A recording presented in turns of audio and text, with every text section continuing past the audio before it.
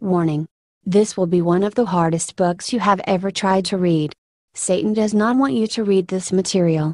Heavenly Father, I ask you to shield and protect the reader of this book and give him or her a clear understanding of all that you have directed us to say. I ask you for this, and thank you, in the precious name of your Son, Jesus Christ our Lord. Amen. The purpose of this book is to show you the many ways Satan and his demons are at work in the world today, to show you how you can effectively fight against them, and how you can be set free from bondage to Satan. Satan will do everything he can to keep you from reading this. He will afflict you with overwhelming sleepiness, confusion, constant interruptions and many other things. Fear is one of Satan's major weapons. He will use fear to try to stop you from reading this book. You simply need to rebuke fear directly and out loud in the name of Jesus Christ to overcome it. Also pray and ask for shielding as you read in order to understand this material. My deepest appreciation goes first to the Lord, and then to Elaine. The writing of this book would not have been possible without the information given to me by Elaine, and the strength, guidance and encouragement given to me by the Lord. I have written Elaine's story as she told it to me. Obviously, I cannot document everything in her story, but it is not unique in that many others coming out of Satan's kingdom give similar testimonies. All names have been changed to protect the people involved in this book. We pray earnestly that the Lord Jesus Christ will bless you richly with his salvation and understanding as you read the following pages. Bible passage. And he, Jesus, came to Nazareth, where he had been brought up, and, as his custom was, he went into the synagogue on the Sabbath day, and stood up for to read. And there was delivered unto him the book of the prophet Isaiah. And when he had opened the book, he found the place where it was written, The Spirit of the Lord is upon me, because he hath anointed me to preach the gospel to the poor, he hath sent me to heal the brokenhearted, to preach deliverance to the captives, and recovering of sight to the blind, to set at liberty them that are bruised, to preach the acceptable year of the Lord. And he closed the book, and he gave it again to the minister, and sat down. And the eyes of all them that were in the synagogue were fastened on him. And he began to say unto them, This day is this scripture fulfilled in your ears. Luke 4:16-21. He came to set the captives free. Chapter 1. Know Rebecca. From the first moment she crossed through the doorway into that building, she sensed that there was something different about the place. A hovering of darkness, as it were. Something she could not define, but knew was there.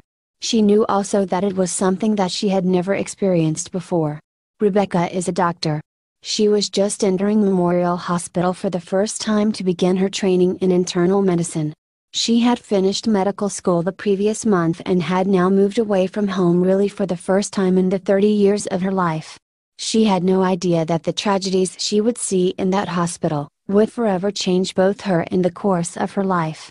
The brooding darkness she sensed in her spirit seemed to be watchfully waiting.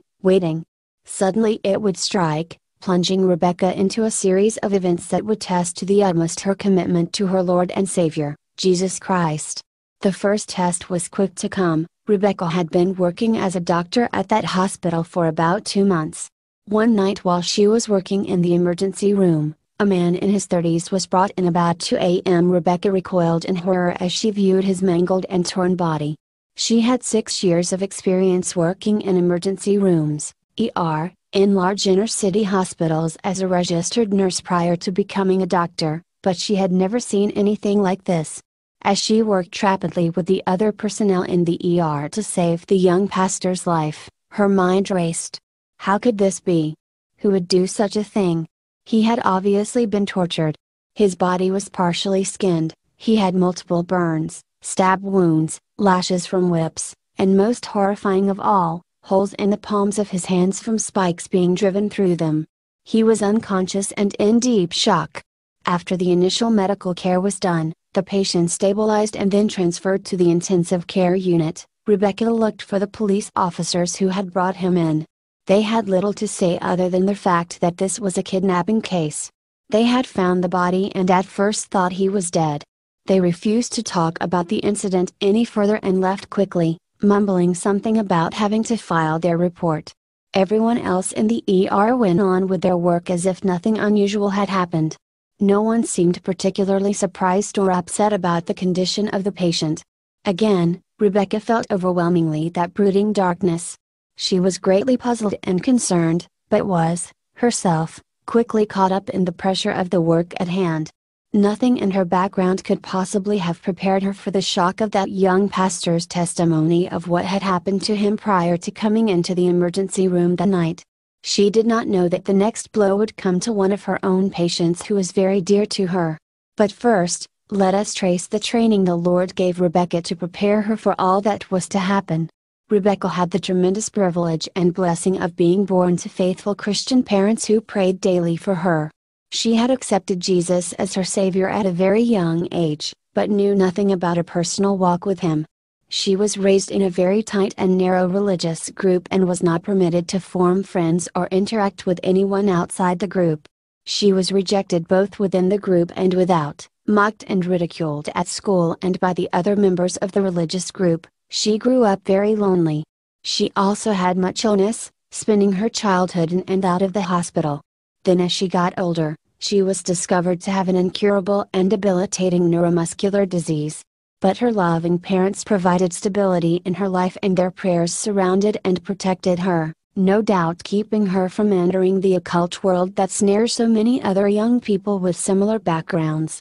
During the first year of medical school she came to the point of finally committing her life to the Lord in all areas, making Jesus the Master in her life as well as Savior. The 4 years of medical school were an intense struggle because of the neuromuscular illness and also because of the lack of finances. During those 4 years Rebecca learned to trust the Lord, to walk with Him day by day, to hear Him speak to her in her spirit, to follow His guidance, and to experience His provision for her every need. Before medical school she had been a registered nurse for 7 years. Then, as a result of the Lord's powerful working in her life, and a whole string of miracles, she left nursing, returned to school and then on to medical school. At the time Rebecca entered Memorial Hospital she knew absolutely nothing about Satanism or Elaine, a powerful witch who lived nearby. Rebecca never dreamed that her walk with Christ in that hospital would cause such shock waves in the spirit world that the forces of darkness would become enraged. She became involved in a titanic struggle as Elaine, one of the top witches in the U.S., led an organized attack by many witches using all of their powers and skills of witchcraft to try to kill Rebecca. The internship year is the first year of training that a doctor receives after graduating from medical school, if he or she is going to specialize in something. It is by far the most intense year of training, and the most frightening one. It was no different for Rebecca at Memorial than anyone else except that she was constantly aware of something so strange but undefinable about that hospital. No one else seemed to notice it, including her few Christian colleagues. From the first she found an overwhelming atmosphere of hatred, backbiting and fighting within the whole department, and indeed, within the whole hospital itself. It was an extremely cold atmosphere. This on top of the tremendous physical and emotional pressures of the year were used by the Lord to greatly increase her closeness to Him. She found almost from the beginning that there was an unusual resistance to the gospel. Over and over people with whom she tried to share Jesus would flatly refuse to even listen. In fact, within 6 months of the start of her training at that hospital, the hospital administration had all the Gideon Bibles removed from the patient rooms and a memo was posted on each nursing unit stating that the hospital would fire, on the spot, any employee who was caught evangelizing the patients. Also, any minister that was coming to the hospital to visit patients was not permitted to visit with anyone except their own private parishioners, and, if the nurses found them evangelizing other patients they were to have them escorted from the hospital by security and asked not to return again. A chaplaincy service was not permitted, which was also unusual. Indeed, it seemed as if an effort was being made to wipe away any mention of Christianity within the walls of the hospital. Rebecca was first assigned to the intensive care unit and immediately was plunged into a whirlwind of activities. She spent up to 120 hours per week working at the hospital. Because of this schedule she attributed the steady worsening of her physical condition to her exhaustion. Then the Lord began steadily laying upon her heart that she must go into the hospital early each morning to spend an hour in prayer before work asking the Lord for that institution and that city, that the gospel would be proclaimed and bear fruit. As she began obeying the Lord and praying each morning an hour before work, repeatedly she found herself compelled by the Holy Spirit to pray, asking the Lord to restrain the powers of darkness in that place. Again and again she found herself quoting Numbers 10:35, where Moses said, "Rise up, Lord, and let thine enemies be scattered, and let them that hate thee flee before thee." She did not know why she was praying in this manner, and indeed sometimes thought that it was strange to do so, but over and over the Holy Spirit compelled her to pray in such a manner. As the Lord steadily increased the burden on her heart for the souls in that place, she began to pray daily, asking the Lord to permit her to stand in the gap for the hospital and the city, as in Ezekiel 22:30-31, "And I sought for a man among them, that should make up the hedge, and stand in the gap before me for the land, that I should not destroy it, but I found none. Therefore, have I poured out mine indignation upon them, I have consumed them with the fire of my wrath, their own way have I recompensed upon their heads, saith the Lord God." She was not sure just what was involved in standing in the gap, but asked the Lord to use her if He could. During Rebecca's first few months at Memorial, God taught her a very valuable lesson in total dependence on Him in her medical work. Late one night a patient was admitted to the coronary care unit with severe chest pain, high blood pressure and a possible heart attack. It was Rebecca's responsibility to examine the patient and care for him that night. He gave her a list of the medicines that he was taking, and among them was a particularly good one to use for lowering blood pressure while simultaneously taking the workload off of the heart. He adamantly stated that he was taking a particular dose, and Rebecca accepted his word. She elected to give him that dose in an effort to lower his blood pressure and to relieve the workload on his heart in hopes of preventing a heart attack. What she did not know was that dosage is very dangerous to give unless she had herself gradually worked the patient up to that amount. 1 hour later, the nurses called her and told her that the patient's blood pressure had dropped very low, that he was in shock and looked as if he were dying. Pure terror and dismay overwhelmed her. She called her superior and told him about the situation and asked what could be done to reverse the effects of the medicine she had given. He coldly told her that she had made a stupid mistake and that there was absolutely nothing that could be done, except to see if the patient lived or died. No medicine was available that could be used to reverse the effects of the one she had given. He went on to add that he too had made a similar mistake as an intern, and that his patient had sustained greatly extended damage to his heart as a result of that period in shock and had nearly died. Many thoughts were madly racing through Rebecca's head as she walked down the lonely dark halls to the CCU, coronary care unit, that night to see the patient. Guilt and fear and self-chastisement were uppermost amongst them. Cold sweat ran down her back as she anguished over the fact that in all probability she had killed the patient. Suddenly the Holy Spirit showed her the error of the thoughts uppermost in her mind. She had been thinking, God made an orderly universe where cause and effect take place in an orderly manner. Because of your stupid mistake this man will probably die. Since this medicine is absolutely irreversible, the effect will take place, so there is no need even to pray or to expect God to break into His orderly universe just for you and your stupidity. Gently the Holy Spirit flooded into her entire being the sure knowledge that she was different. She was a child of the King. And, in so being, had a special privilege that the other doctor had not had. She had the right to ask God the Father, in Jesus' name, to correct her mistake. That was one of the many things for which Jesus had died on the cross. She abruptly turned and ran to the chapel, fell on her knees before the Lord and prayed earnestly, asking the Lord to correct her mistake, laying claim to the fact that she was a child of the King and standing on Hebrews 4:16, "Let us therefore come boldly unto the throne of grace, that we may obtain mercy, and find grace to help in time of need." She arose from her knees and went back down to the CCU. When she arrived she found that the patient's blood pressure had returned to normal and he was pain-free. A new electrocardiogram showed his heart had returned to normal. He was discharged 2 days later without any heart damage at all. Rebecca also learned to hear the Lord's guidance more acutely on an hour-to-hour basis. Time after time He would speak in that soft voice in her spirit, bringing a mistake to her attention before it could be carried out, or bringing to her attention something she had forgotten or overlooked, or something that she had read or learned about in the past. She learned to fast and pray, asking the Lord to reveal to her the key to the diagnosis of particularly obscure cases.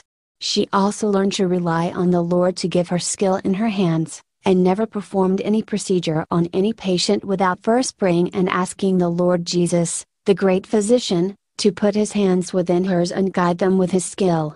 In all of her years so far, the Lord has continuously been faithful and she has never had a serious complication resulting from any procedure she has done.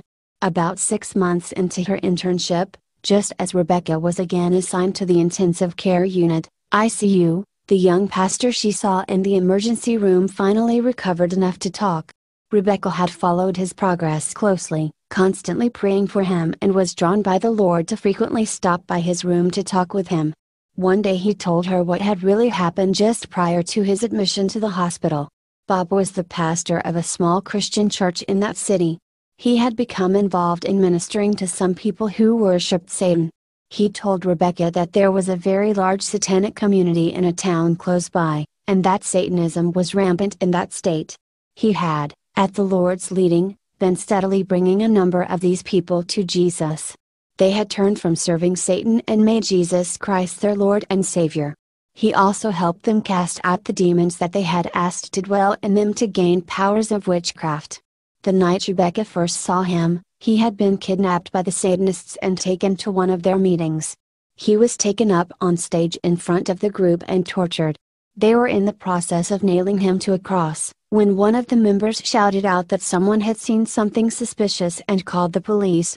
The Satanists had a police scanner radio and monitored all the calls. Bob had passed out while being crucified and knew nothing more until he awoke in the hospital bed.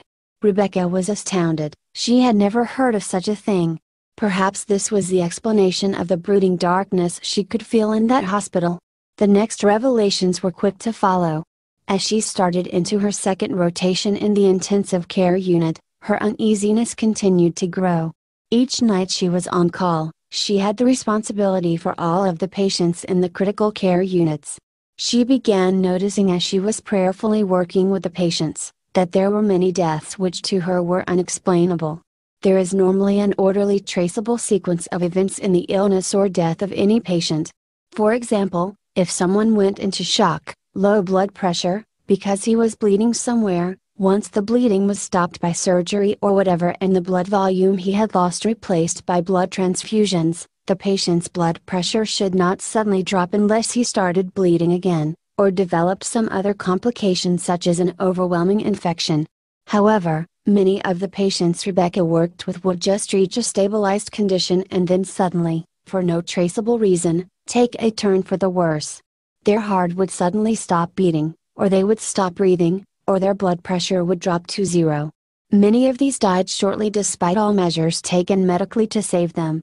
Rebecca followed up on the autopsies of many of these patients, and was even more puzzled when no cause for their death was found other than the original problem which had brought them into the hospital. The other problem which greatly concerned her was the frequency and content of what is called, in the medical field, an acute ICU psychosis. When patients undergo the great stress of a critical illness, they are placed in an ICU, intensive care unit, for a number of days, usually with the lights on 24 hours a day, monitors going, and no window to look out of. Because of this, a certain percent will become disoriented and start to have hallucinations. That is, see things that are not real. However, in this hospital, the incidence of ICU psychoses was many times more than anything Rebecca had experienced in any of the several other hospitals she had worked in, both as an RN and a medical student. Rebecca felt led by the Lord to take the time to talk to many of the patients about just what they were seeing. Much to her surprise, almost all of them told her that they had seen demons in their rooms. Greatly concerned about all of this, Rebecca started mentioning the incidence of deaths and ICU psychoses, in the medical conferences held with all the interns and residents each morning. Nobody else seemed concerned, or even to believe her. After her third attempt to discuss the problem, she was called down to the office of the director of the training program, and told to shut her mouth on the subject, that she was not experienced enough to know what she was talking about. When Rebecca pointed out that she also had 10 years' experience as a RN in addition to medical school, she was told that if she continued to create trouble she would be kicked out of the training program. Her morning prayer sessions took on a new intensity as she earnestly sought a revelation from the Lord as to what was going on. The first breakthrough came through one of her own patients. Pearl was an elderly black lady from the southern United States who had been under Rebecca's care for about 6 months. Pearl was a very strong Christian and Rebecca had come to know her well and love her very much. One evening Pearl came to the hospital very ill and Rebecca admitted her to the intensive care unit. The next morning as Rebecca went to the ICU to start making rounds, the nurses told her that Pearl was having an ICU psychosis. Rebecca was somewhat startled, because she knew Pearl was a very strong Christian, a lady who had suffered much and didn't panic easily. As she went into Pearl's room she found her crying. When she asked her why, Pearl told her that if she did not transfer her out of the ICU that day, the night nurse would kill her.